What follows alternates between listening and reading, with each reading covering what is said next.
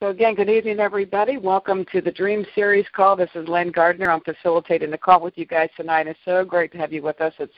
Every week this call has grown and grown and grown, and it's so great to have people from all over the place on it. This has really been a game changer for me. If you're just now tuning in for the first time, I personally signed up to take a course by Bruce Wilkinson, and the series is called Dream Again.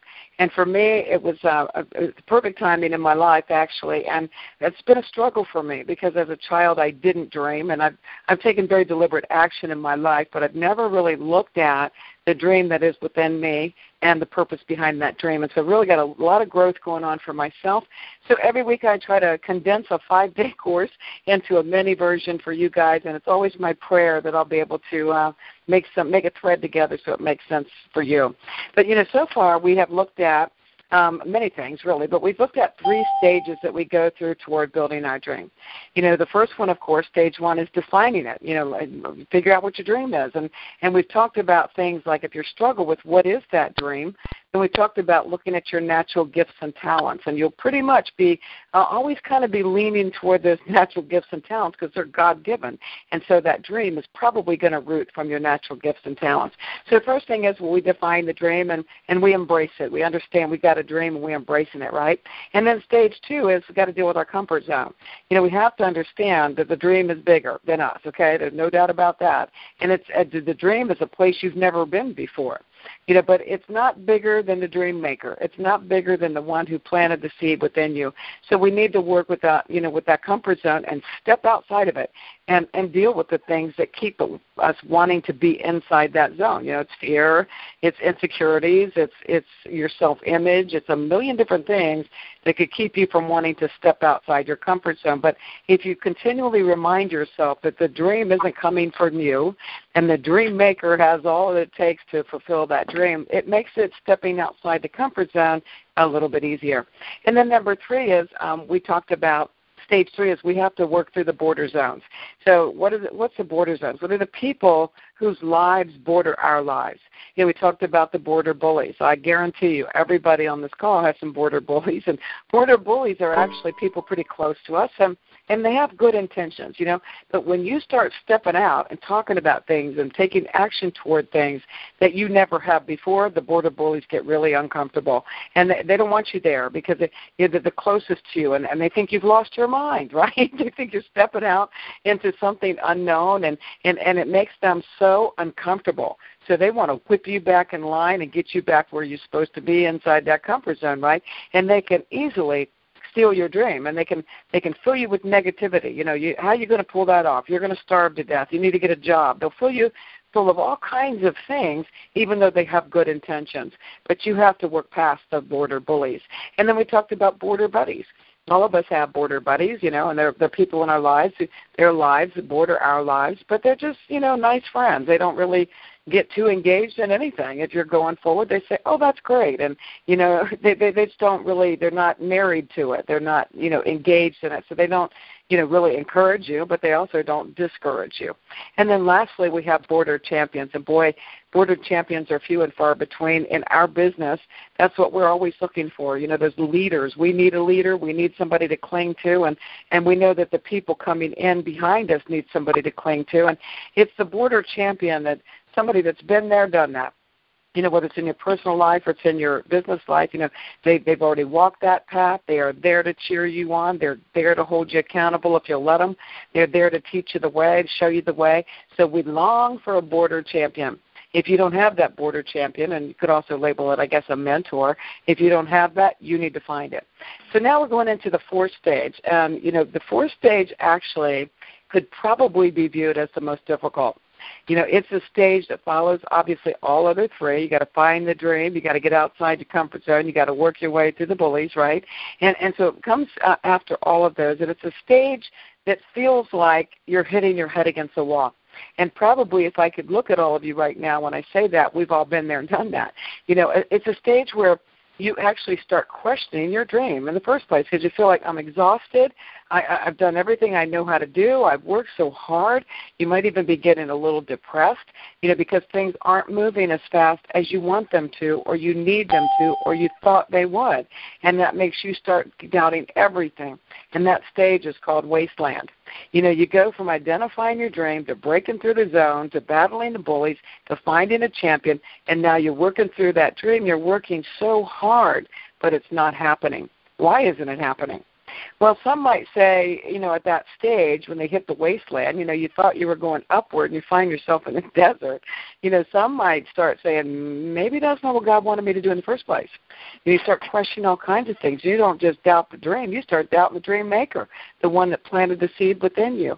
This is a time of tremendous growth in your spirit and in your character if you choose to look at both. It takes humility to do that. But that's exactly what's happening. It's a time to rest. And believe it or not, it's a time to be refreshed and revived for the journey. It's a time that God puts there. It's not a mistake.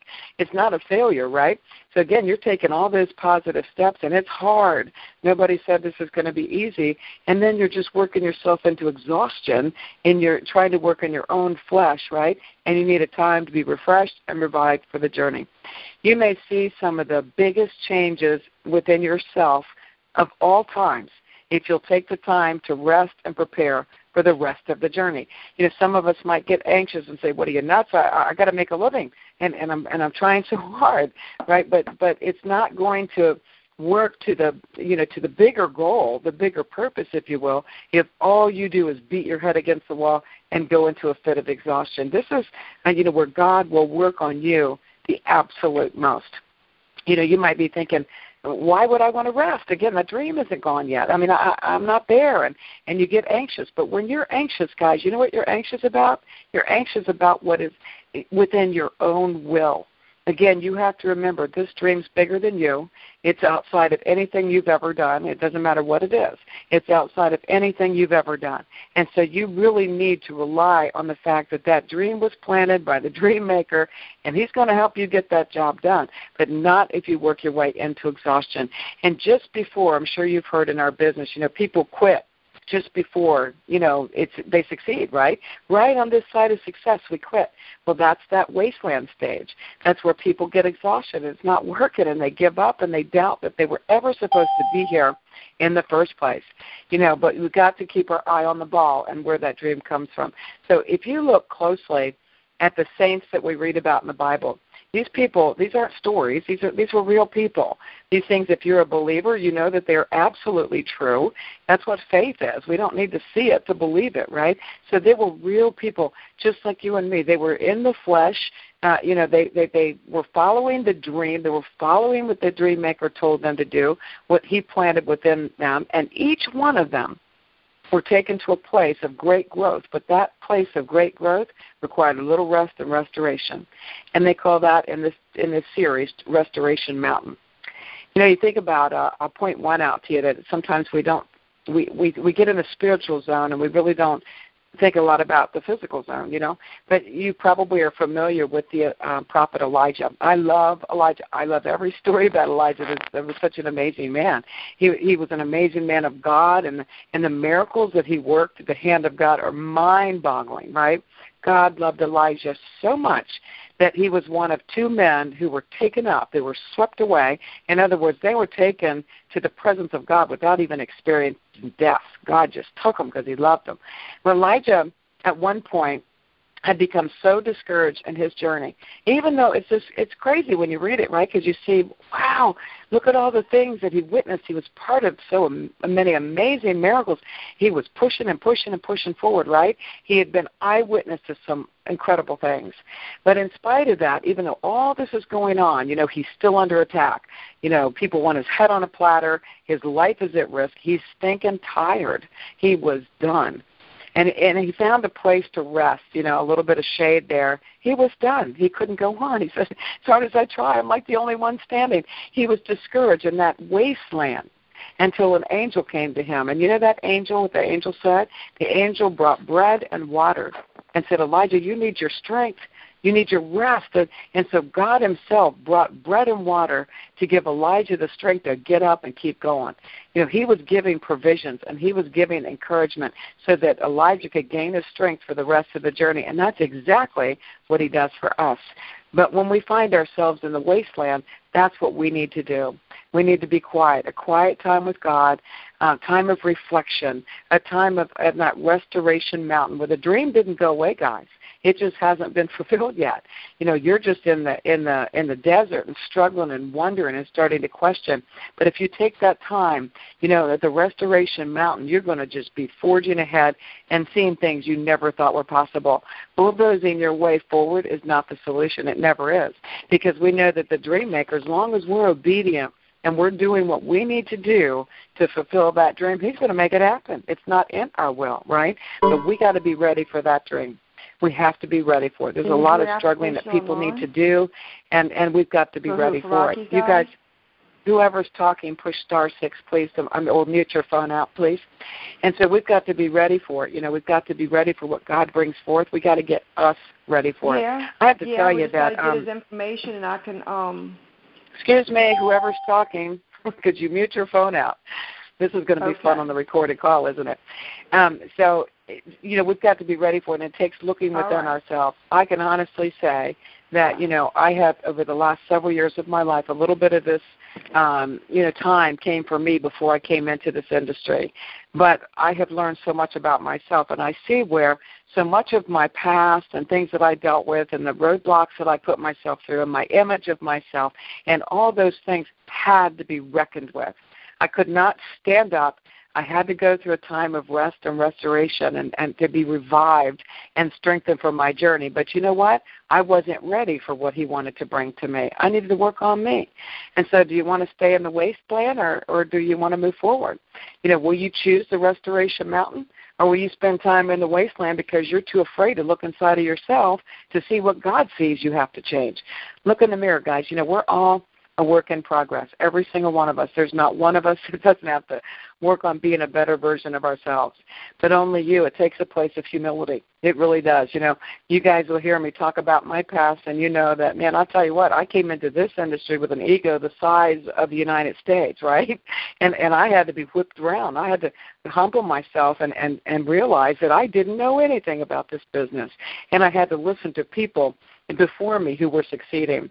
But, through that time of searching within myself, of having God restore me from things that are, I'll share with you at some point, I'm sure, but things unimaginable, I had to finally deal with things inside of me that were going to thwart everything until I went to Restoration Mountain and I looked inside myself. You got a dream inside of you that was placed by God. Oh, my goodness, guys, please mute your phones. Will you live that dream? Will you pursue that dream? Will you chase it and accomplish it? Or are you going to quit? Because, again, you hear over and over, in our business world, the success is right around the corner. We quit right before success. In a spiritual world, that's because we're in the wasteland and we give up. This is a huge spiritual lesson as part of the Dream Series. So naturally, a big part of what applies to you and me is to pursue the dream in the first place, right? And to be able to pour, what we gain into the kingdom. And I was sharing right before the call started, it's interesting to me how many people have reached out, and so many people of faith have a big problem talking about money. And some people want to spin this message to say it's kind of like some kind of prosperity teaching, where you'll hear people maybe on television say, write a check for $100 and God will give you $1,000. That's not what this is. The word of God does say that your effort will be multiplied. It will be. But most of what we're going to see on the other side of heaven. So everything that we're here for, everything that we're here to accomplish is preparation for where we go when we die. But in the same time, there's a lot of work to be done here that requires money. If we didn't deal with money, if everybody was poor, like some Christians think we should be, who's going to buy Bibles for third world countries? Who's going to feed people and clothe people? Who's going to do any of this stuff? Of course there's a need for money. And we talked about in one of the series about God's economy. Listen, God can do anything he wants to do. He rained manna from heaven. He can do anything he wants to do. In fact, one of my favorite stories in the Bible is with Jesus wanted to abide by the laws of the land, and he was with Peter. They needed to pay their taxes. Taxes on what? They needed to pay their taxes. And so what Jesus told Peter, go cast your line out there and catch the first fish you catch and get the coin out of its mouth. And there was a large silver coin in the mouth of the fish, and Jesus said, now go pay our taxes. He didn't, I mean, that's miraculous, right? But he didn't have to do anything. He could have just rained down coins from heaven. He didn't have to make Peter take action. But it's all about us taking action, and what will we do for the kingdom? You know, it's an amazing journey when you look at it that way. We need to fund these things, and we need to have a heart to be used by God, right? Do we want to be used by God? Do you even want to do that? You know, our faith is not just about going to church on Sunday and singing some songs and being fed a message and going home. Our faith is an everyday, every breath kind of thing. You know, I love some of the stories that you guys aren't able to hear from Bruce Wilkinson. He told a story about how each day he asked God, bring somebody to me today to help. You know, bring somebody my way, Lord. Let me help them. And he shared this story about going into a Starbucks. And when he went in, there was a guy sitting there that just looked down. And he said to him, you know, how you doing today? You look a little sad or whatever. I'm not sure. I'm paraphrasing here. But he said, you know, what can I do for you? Do you know if you read story after story of Elijah and Elisha in the Bible over and over, they would say, what can I do for you? They didn't wait for you to tell them their life story. They opened it up by saying, what can I do for you? And when Bruce asked this guy sitting there, he said, man, I'm in trouble. And he said, I'm a welder, and he had driven his truck, and, you know, welding equipment is attached to the truck, right? And he'd gone in to get a Starbucks, I believe. And when he went in, he didn't even take his wallet, locked his truck up, went inside. And the bottom line is somebody stole his truck. So he's in a strange city. He doesn't have his car, his truck. He doesn't have the means to make money. He doesn't have his wallet with his ID. He doesn't have a phone. He has absolutely nothing. He bought Starbucks, and he had coins in his pocket. And so he's telling Bruce Wilkinson this, and Bruce says to him, well, you're an answer to my prayer. And the guy was in shock. And he said, what do you mean I'm an answer to your prayer? And he said, well, God gave me something. He wants me to give you something. And he keeps a little, it sounds like it's a little envelope that would fit into his shirt pocket. And on the outside it says, you asked, he delivered. And he hands it to the guy, and he says, well, what is this? You asked, and he delivered. And he said, well, who did you ask for help?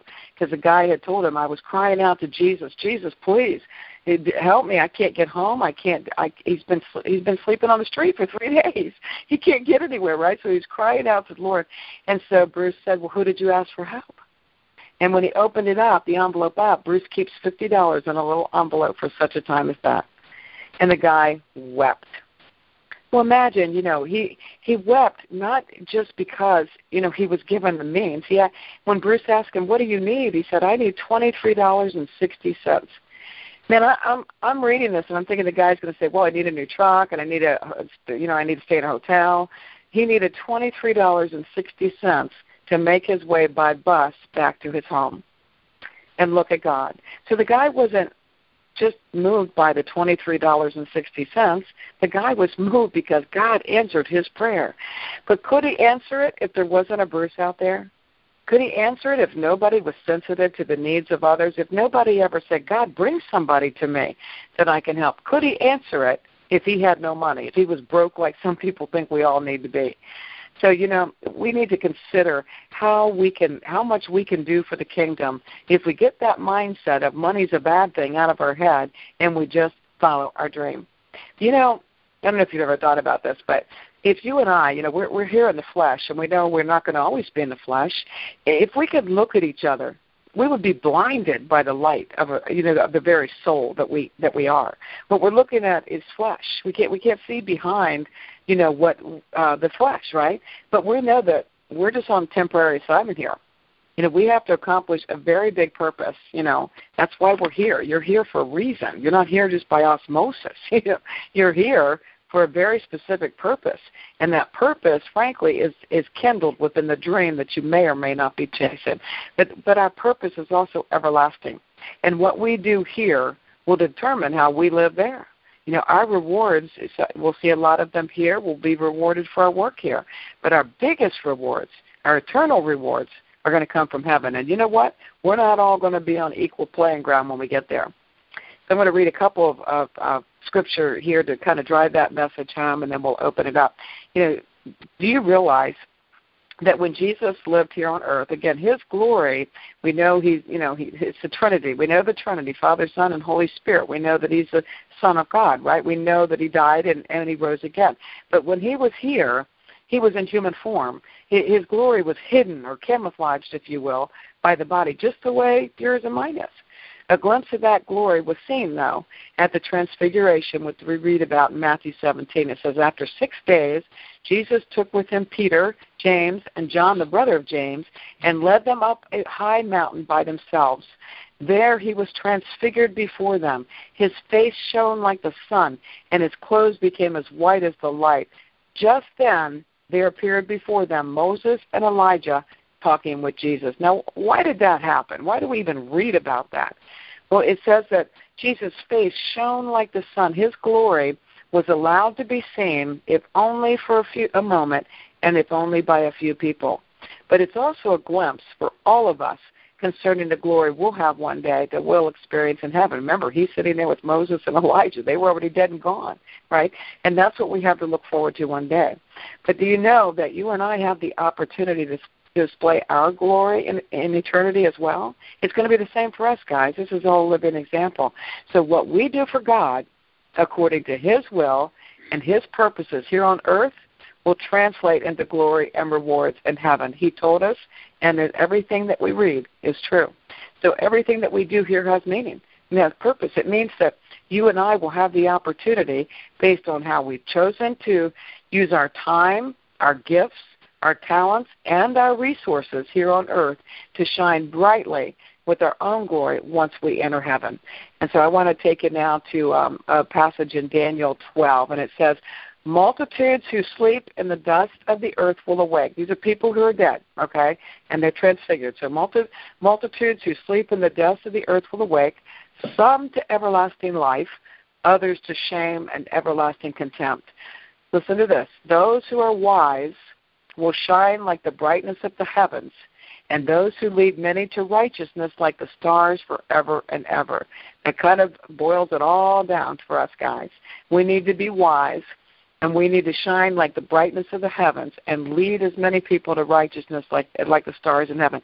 That doesn't mean that you all out there are supposed to be evangelists. I'm not necessarily an evangelist. I've been very blessed to have led some people to the Lord. But that, leading to righteousness could be just be an example for your brothers and sisters.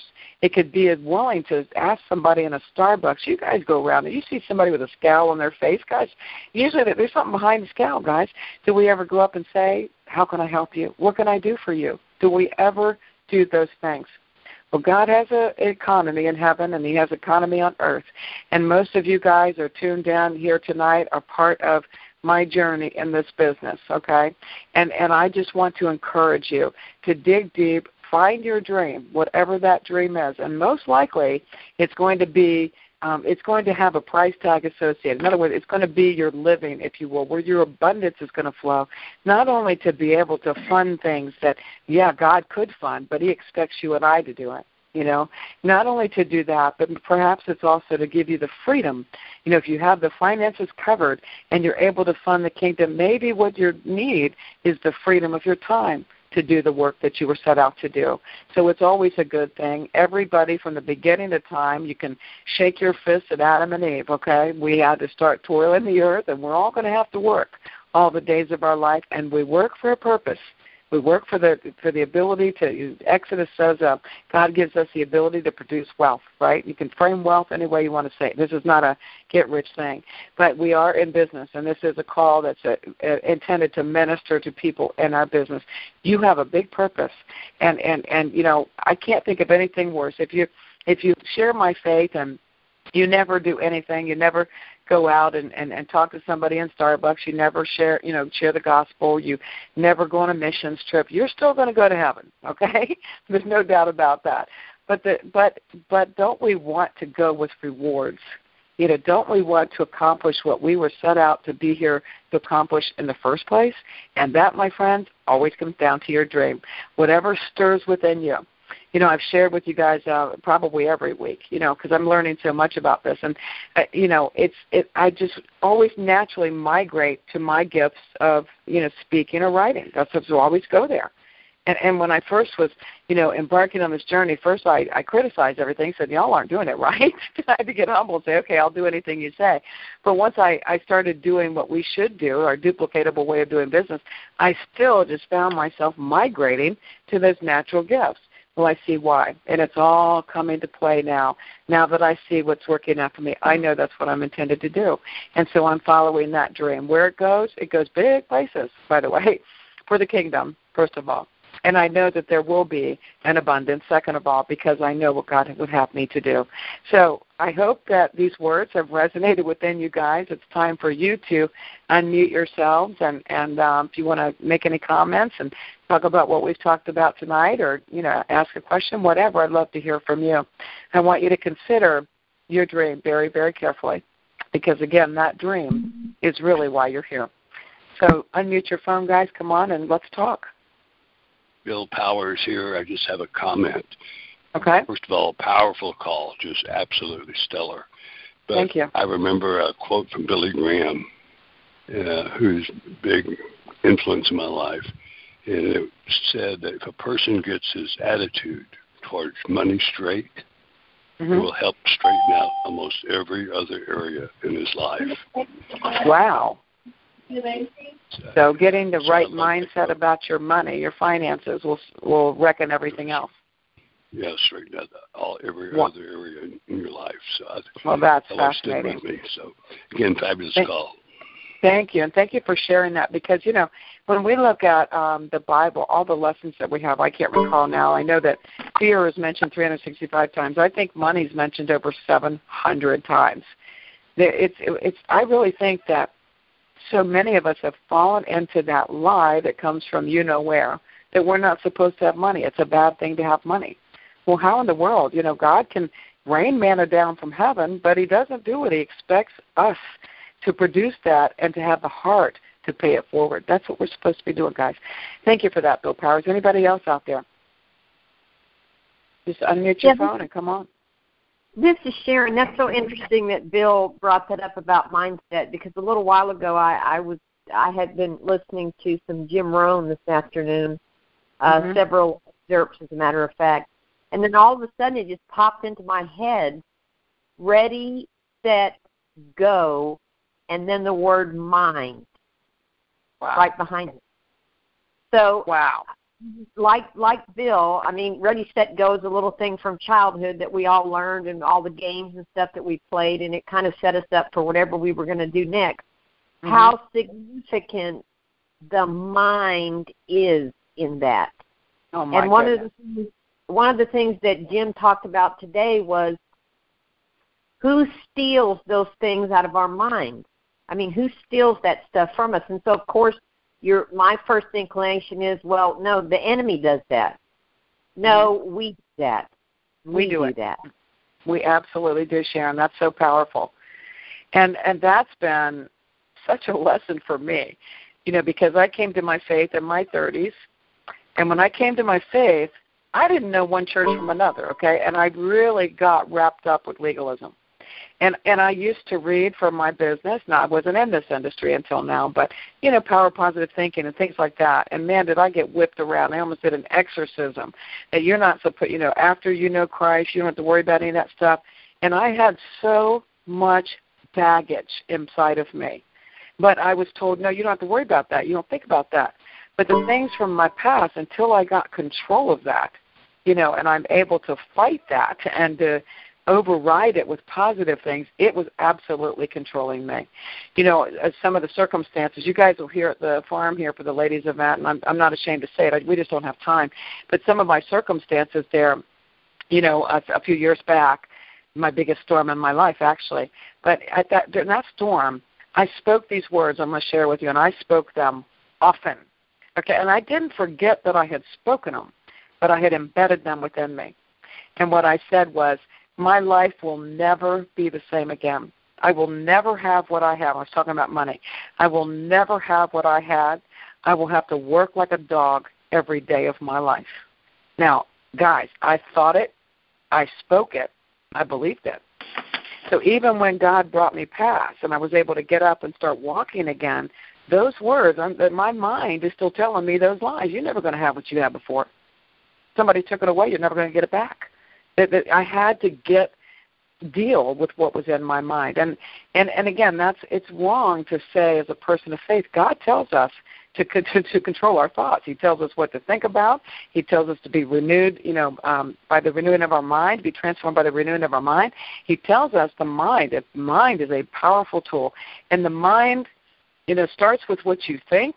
What you think, you'll speak. What you speak, you'll believe. I mean, what you believe, you'll put out there to the universe. You just can't be walking around with that garbage. And Sharon, what you said is so powerful because we do have a way of saying, oh, that's the enemy. But the enemy can't get inside our head. It's us. So those thoughts of defeat, I can't do it, I won't do it, it's coming from something within you that a lot of times it's going to take going into that wasteland before you ever reckon with it and get rid of it. That's the bottom line. Sometimes it's going to take it there. Thank you, Sharon. That's powerful. I just appreciate your input so much. Anybody else out there? Unmute your phone. I'd love to hear from you.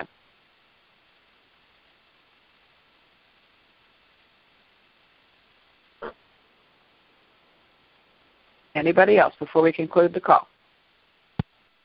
I feel like I hear somebody out there and you're not speaking up. I'm going to talk for just one more second. I feel like maybe somebody wants to speak up and you just haven't yet, and then we'll conclude the call. But again, I want you to think about how short this life is. It doesn't matter how many years you get. My friend Sean just lost their baby at 70 days long. That's it. Her life was 70 days.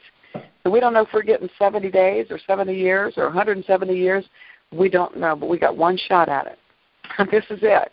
And I don't think anything happens by mistake. So I don't think it's a mistake that I knew of Bruce Wilkinson's work, no doubt about that. I don't think it was a mistake. I just found that this course just rolled out. I don't think it's a mistake that God put it on my heart to try to bring the Reader's Digest version out to you guys. And I don't think it's a mistake that you're on this call.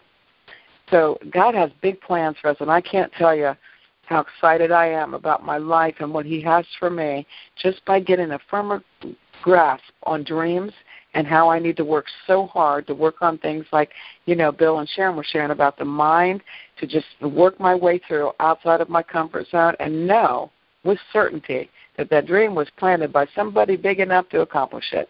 And as long as we remember that, we don't quit. Anybody else before we conclude the call? Last call. Lynn, I guess I just want to say one. Go ahead. Never mind if somebody's talking. No, go ahead. Well, I want to make sure that the name of the book was The Dream Giver or The Dream Maker. Actually, it's the name of a series called Dream Again. Okay. By Bruce wonderful. Wilkinson. It's an online course with some video feed and some worksheets and things like that. It's $35. Believe me, it's well worth your time and your money. But it's called Dream Again. Thank you. I appreciate it. You're Thank welcome. You so much. You're welcome. Anybody else? Yeah, Lynn and Sharon, again, one last thing I wanted to say because this was very powerful. It happened about a week ago. I don't remember the exact dream that I had, but that state when you're coming out of a dream just into consciousness just before you open your eyes. And as clear as a bell, I heard, do something with what you've been given. Wow. I mean, that's just powerful. like that. It was direct. I didn't necessarily feel like I was being chastised, but it was loud enough that it came with me into my consciousness. And that's never beautiful. happened. That's well, the Bible says He'll counsel you even in your sleep. And I think that's a good example of that, and it's so important. And it's not always about writing a check. I'm just trying to encourage people to understand that writing a check is a good thing. And it's not about just writing a check to be sent off for some foreign mission somewhere. You guys know that, at one point the United States sent out more missionaries to the field than any other country, probably all of them combined.